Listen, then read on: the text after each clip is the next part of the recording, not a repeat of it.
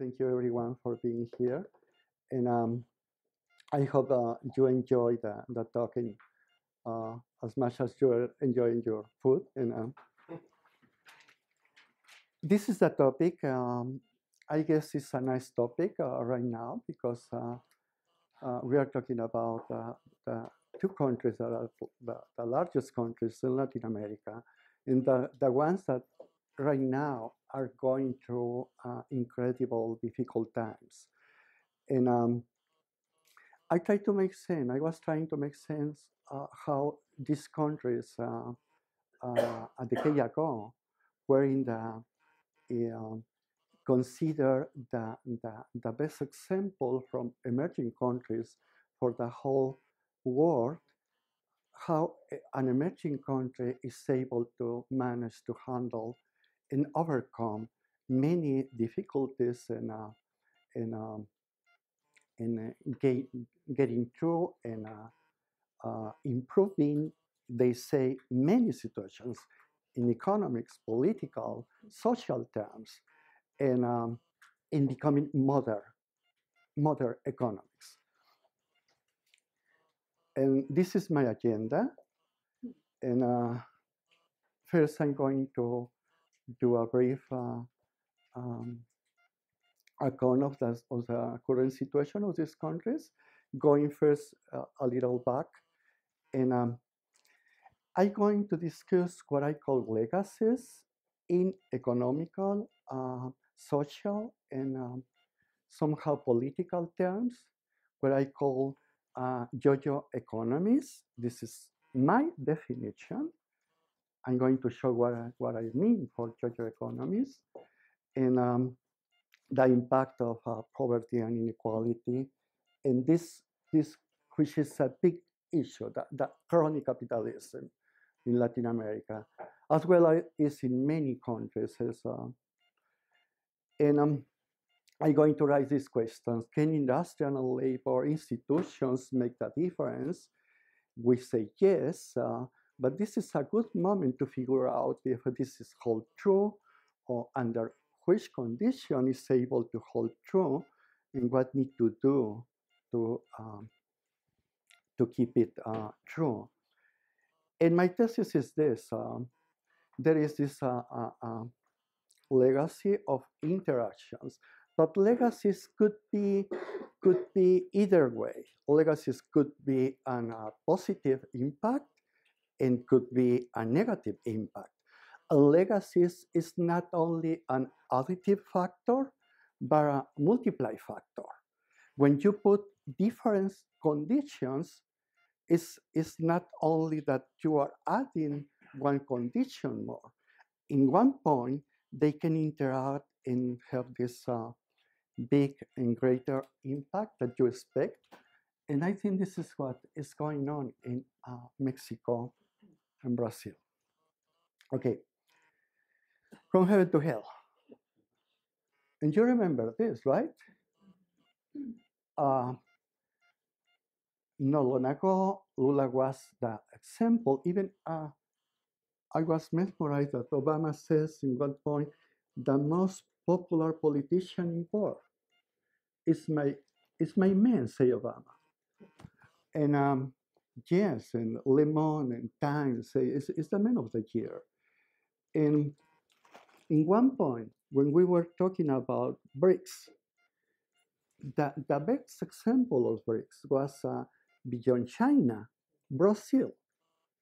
And Brazil representing this approach to development and internal market, growing labor, growing income, and you name it. And they call this social contract, the new social contract. Lula represents this social contract. And this is true. During the two periods in office of Lula, they grow this 4% per year in average, which is in the Latin American context, I'm going to show you later, is quite good. Even beyond the Latin American context, this was quite important. Um, even in one point, they say BRICS are the countries that they are accounting in pulling up the whole world economy regarding that this exhaustion of mature economies.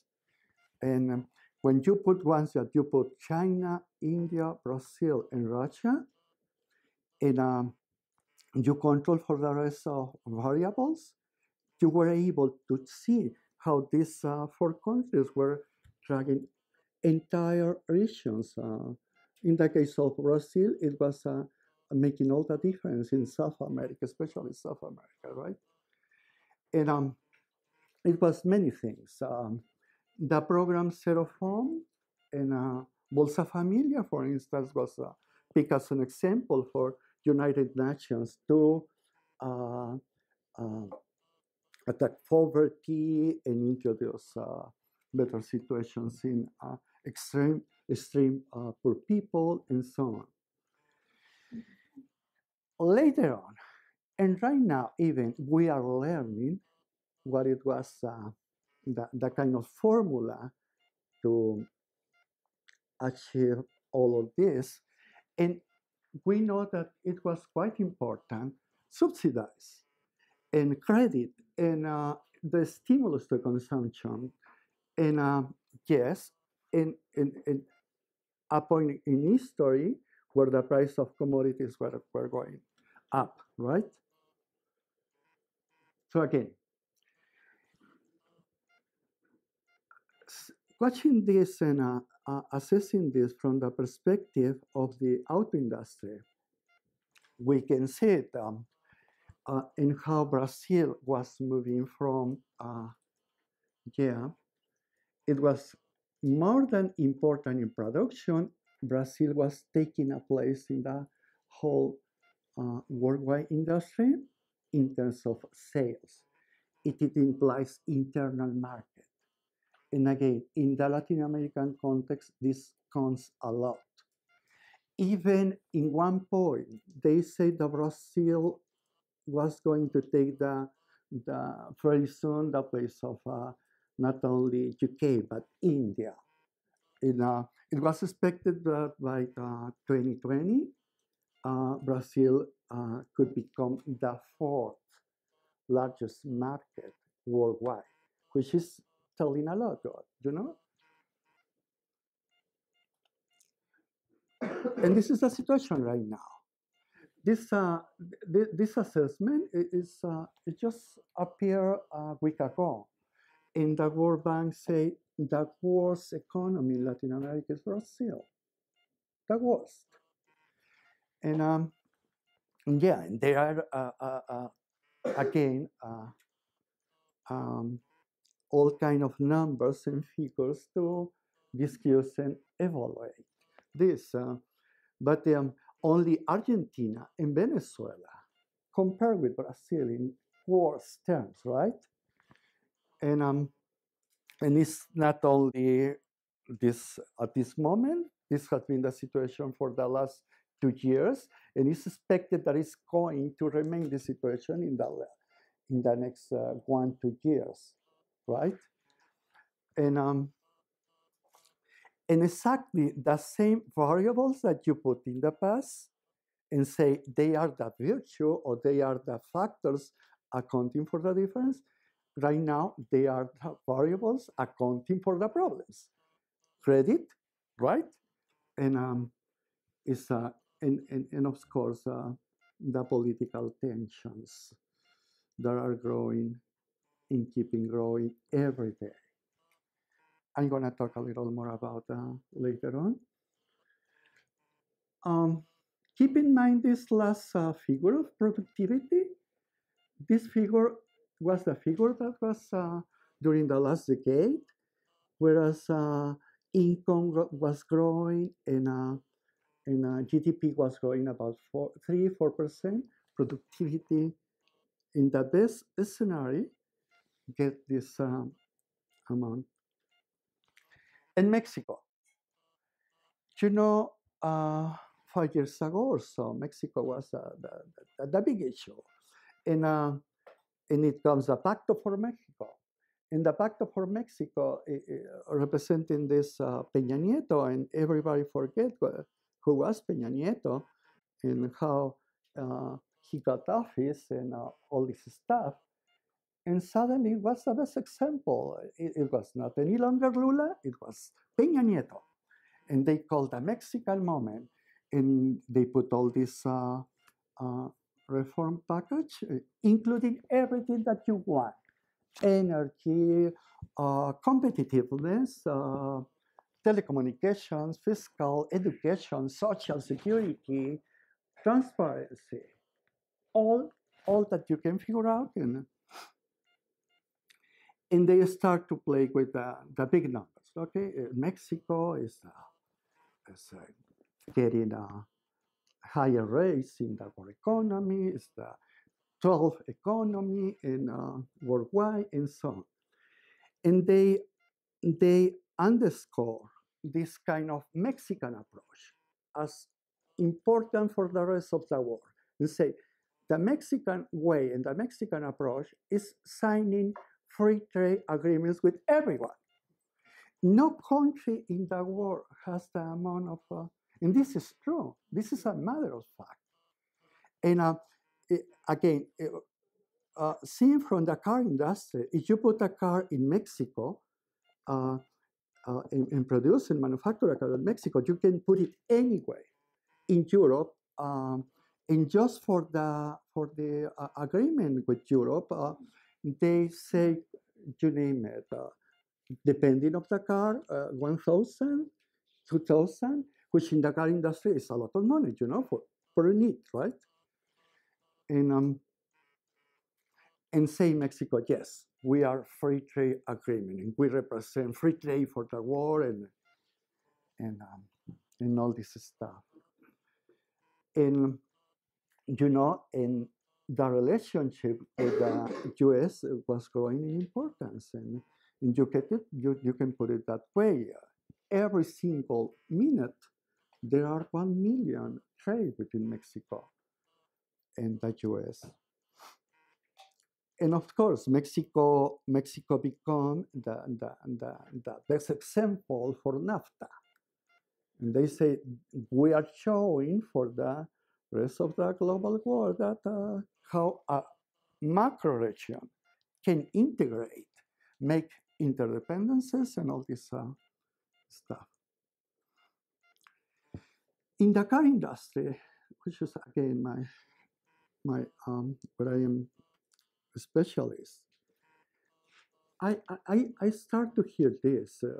I had the opportunity to interact with labor and management representatives. And suddenly, 2 years ago, 3 years ago, they start to talk all this, oh, you are the China of Occident. Wow. And whatever it means, you are the China of Occident, they say. And it was it was from the perspective that Mexico, I put it in this terms, become the workshop of the car industry. Every single firm was trying to get in Mexico, and it's until just a few months they were trying to get in Mexico. Every single firm. And they say when we talk, they told me one point, if any single firm is ignoring Mexico, it's going to die. They are out of that, uh, of competition, and the right way to doing things is being in Mexico. And suddenly we got this, right? The Mexican moment, it was this cover in time. This one is not, this made, I don't know, for some Mexican artists, some, yes, yes, and saving Mexico, slaving Mexico, right? Because it comes in the middle of this funny and wonderful stuff, Ayotzinapa, Tlatlaya, and a number of terrible things going on in Mexico that nobody was able to explain. And even right now, how to make sense of this crime and drug war in Mexico. And yes, we were raising trilateral trade, and you can see uh, the Mexico-US trade compare in perspective with the Canadian and US trade also. So there are huge numbers, and yes, the car industry. This is the deficit of US with Mexico, 63 billion, sorry. And the car industry accounts for the total practically, the car industry. And keep in mind this regarding all the current situation of NAFTA.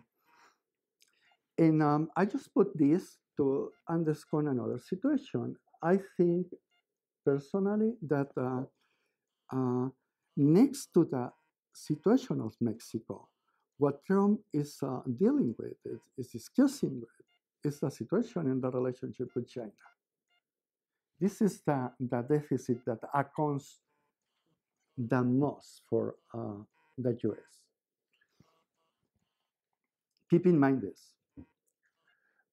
And again, from the perspective of the car industry, um, this is revealing. You can see Mexico going up and progressing in the production landscape, but Mexico is not in the sales scape, you see, which exactly represents the opposite of the Brazilian case and implies that Mexico, all in Mexico, is related to sporting, is a sporting platform, is exporting to the US market, is getting in the US market. So, in brief, if you ask for the sign of the time, this is the sign of the time. Uncertainty and all that you can put in there. In the case of Mexico, it's NAFTA. I think personally that there is not NAFTA is not going to hold. It's not going to get into. Probably they can come from with a different kind of arrangement, but not in the NAFTA terms. And yeah, and the questions that you can raise for the US, where the US is going, are quite important for Mexico. Where is Mexico going is related, depend closely from America. In the same situation, who is going to take office in Mexico? Who is going to take office in Brazil, right? Because both got elections and are going to run office. It could be sooner in Brazil, depending on how they impeach Temer.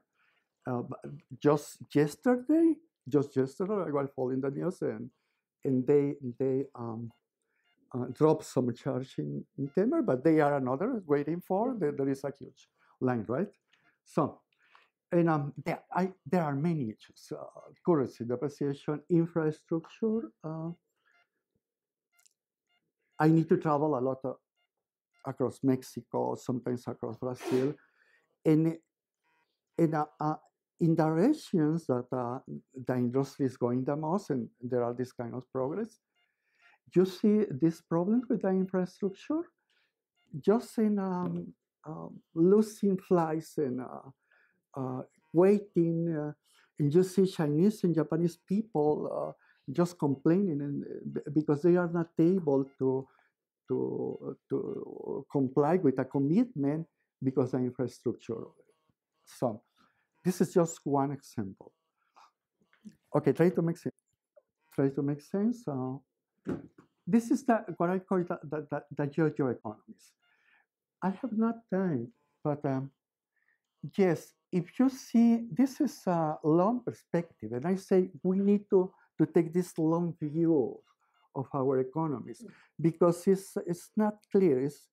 You can deceive and you can get wrong their own impression and their own idea when you just take a picture, right?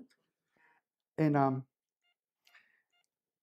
look this perspective. This is in the OECD countries in the black line, and this is Mexico. And you can compare the same curves across the time, and you get this idea that I try to convey. Uh, in the case of Mexico and Brazil, the change in the situations are quite radical. So this is the yo-yo economics. We can get up, but there is not a certainty that tomorrow we will be able to keep the situation. This is another perspective. You see, this is Latin America, and it's Asia, Europe, and all the emerging economies worldwide. And we are the ones that grows less, and the ones that stay behind every single goal. There is no time. We can talk later on if you want. I don't can. Okay, the third the situation is yes, social inequality and poverty. Look, this is all Latin America, and this is for the NAFTA era. I got to this table looking for the NAFTA era. During the NAFTA era, you can see Mexico. This is GDP per capita, and growing the less, just up next to Venezuela and Guatemala. And in the case of Brazil, it's double this amount, but even it's in the middle. And you see, Panama is in the upper level. Do you know why? Do you know why Panama is in the upper level? Okay, there is something that they call laundry economy, right? Laundry economy. Okay, have you been in Panama? Or Panama is a kind of it's a kind doesn't make sense in any respect in Central America, Panama. It's like putting something um, artificially planted, something like that, right? I don't have time. Huh? Many indicators. And again, this is the Latin American context and Mexico. And what I'm trying to show up here is that in terms of integration, economic and external integration, Mexico is doing great.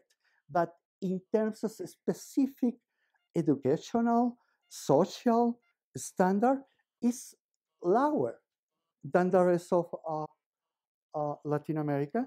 And this is also for Brazil. It applies also for Brazil.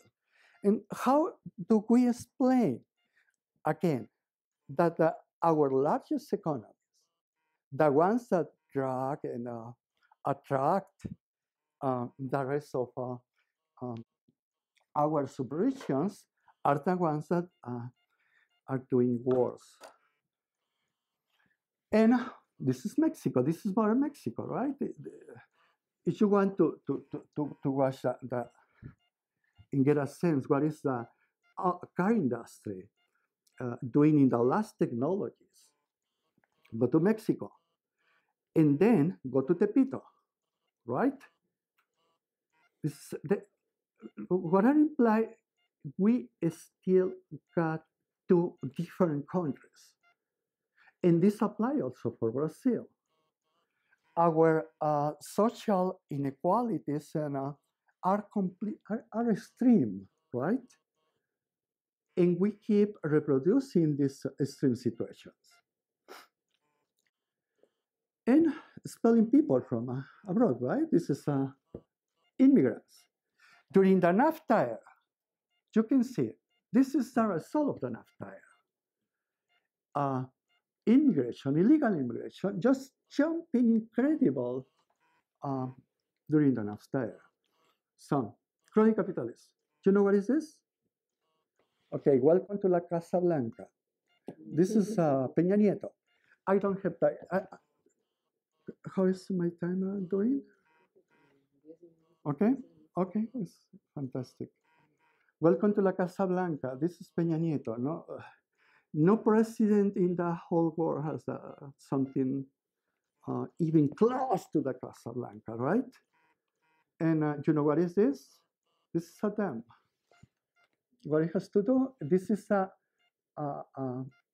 private dam from one Mexican governor, right? I mean, and this is in the desert in North Mexico. It's the complete desert. Water is a big issue. There are any kind of communities without a little drop of water. And these people is able to put private dams and uh, and and they are still running office. I mean, anything seems to happen. And when they denounce publicly the situation, they blow up the dam. You know, it's incredible. Overnight, suddenly the dam was blown up. You say, oh, anything is, who knows or who see or who watch that there is a dam here. There is not a dam at all. In Brazil, we need right now, I don't know, a complete clause to talk about all this situation. Otherwise, what is otherwise? They bribe.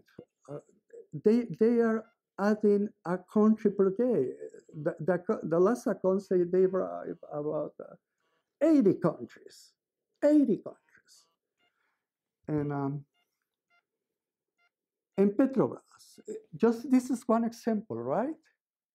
For instance, Petrobras, they bought this Astra firm, bought a refinery at this price, and it comes Dilma. Dilma, it was when Dilma was the head of the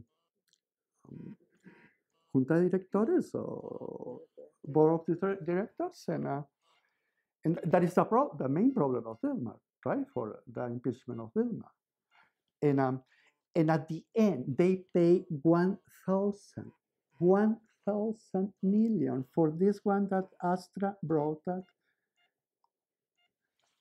42 million, right? And Bandes was the thing that the most important financial box tool of Lula. Uh, Lula was able to we showed before to stimulate consumption and put in movement the whole economy in the whole internal market is a condition for credit and doing many things. And Bandes was an example for United Nations.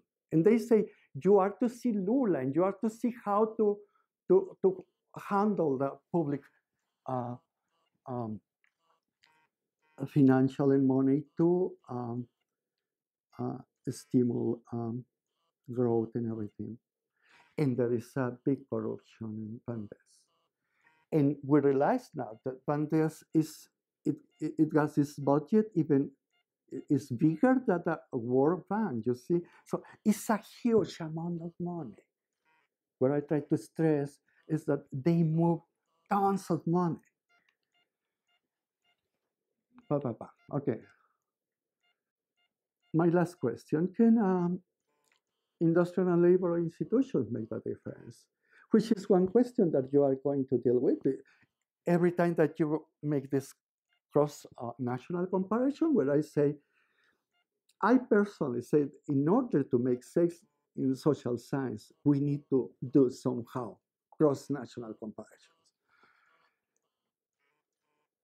And yes, the answer is they make all the sense. What I'm trying to show here that employment protection in our legislation is really high. We don't have problem with employment protection.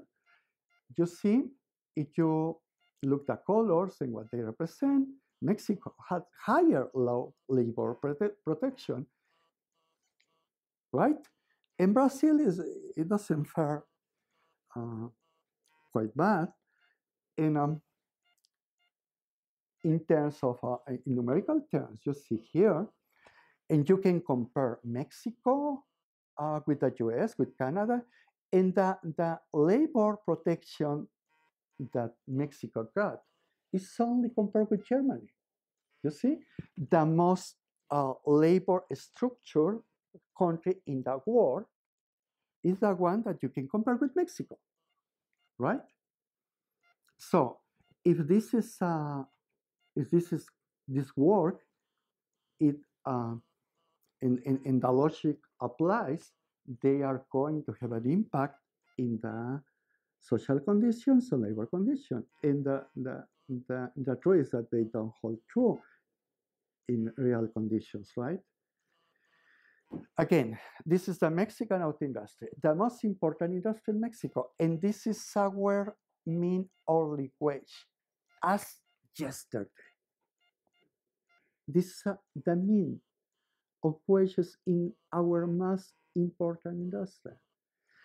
You know what this represents in terms of international standard?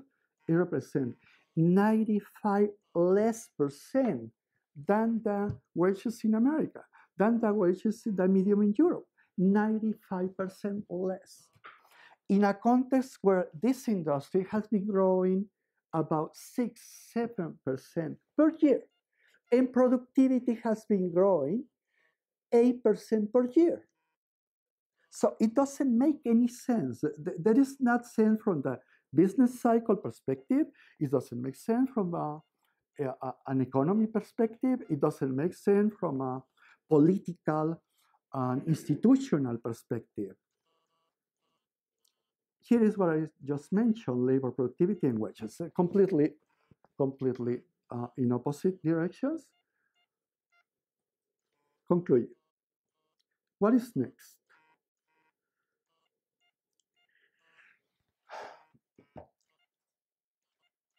This is a kind of brief of both countries in terms of the institutions for labor and industrial relations.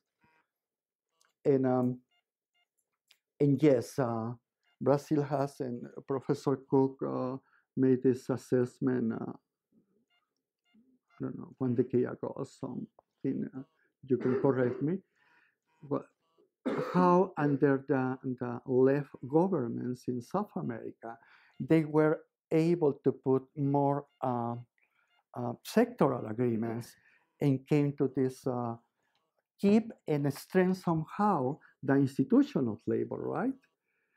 And how this impact income.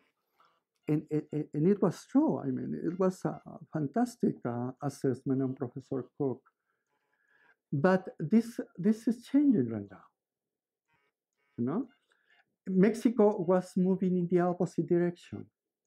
Was just moving in the opposite direction. Keep this in mind for our last conclusion.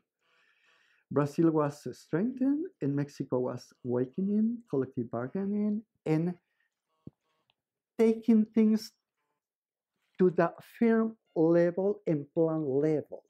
In Mexico, you don't have any, even we don't have agreements across firms right now. There are just across any factory, we got different conditions. They are, in brief, they are able to do whatever they want to. And during the last few weeks and months, this is the labor reforms taking place in both countries. In Brazil, they are going to weaken and getting down all the gains that they did in the past. Whereas in the case of Mexico, the thing that is, I wouldn't say promising, but important is that they are trying to disappear this juntas de conciliación. What is this? Why is this important in the Mexican context? Because in Mexico, we don't get collective bargaining as we know it. We got contratos de protección, protection contracts, which means that protection contracts are contracts that corrupted labor unions uh, trade with management, corrupted management, I would say, and they put money and they sign whatever management please. And, and this is backed by this local juntas de conciliación. It's a huge tunnel of corruption and bribery and underwater agreements, whatever you want to call it. So I'm finishing. Brazil, after 2 decades, is taking the streets again, right? They took the streets during April, Isabel, and June, right? It was this two huge general strike after 2 decades. And in Mexico, there is not anything like this. And the question is, they will be able to revert in the situation. Thank you. I open to your question, and thank you for your time and passion.